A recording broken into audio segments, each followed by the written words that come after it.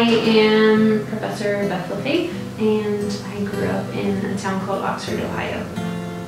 Yeah, so when I graduated from college, I spent 4 years teaching elementary school. I taught first grade for 2 years in a rural school in Louisiana, about 15 miles from the Mississippi border.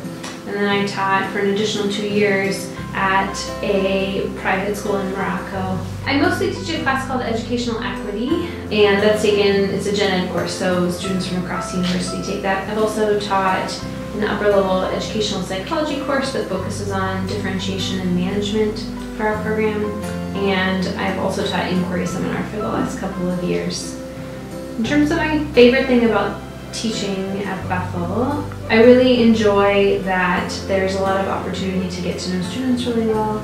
I enjoy getting to hear their thinking, having conversations with them, meeting for coffee, going for lunch, really just hearing about how they're processing some of the different things that we're covering in class. Both of those courses are pretty developmental in terms of content, and so it's really fun to explicitly work with students on some of those things.